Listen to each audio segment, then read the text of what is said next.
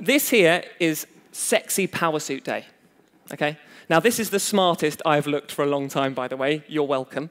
I usually wear T-shirts and jeans or something like that, running around the office. I asked every member of the UK office to come into work in an uncomfortable suit, and they did it.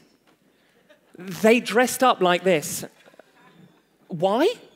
I don't really know, but because we have the energy and the kind of staff that want to do it. Now, the real reason is, can you see the guy on the far right with the glasses? See the guy with the glasses? That's Tom. He left Innocent about 3 months ago to go and work for the government, in HR in the government. And because I was like, you're going to have a terrible time working for the government. It's going to be really boring. You're going to be wearing a suit every day. I thought, how can we ease him into that life? And so I emailed everybody in the business and said, to say goodbye to Tom, I would like us all to help him embrace the new life he's going to have and wear a suit. And everyone did it. Isn't that amazing?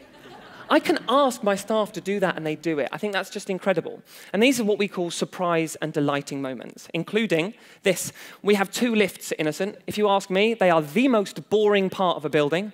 No one ever does anything in a lift. So I went to a big supermarket, and I spent £60 on all that terrible stuff that teenagers buy each other at Valentine's Day. And I turned the lift into the Lift of Loooooove, okay? So I bought a helium balloon, I put bunting up, I bought a CD player and Barry White. Put it in the corner, it made for some very awkward lift journeys. It was very good. I bought love heart post-its and stuck them up, and I'd written who I fancied in the office.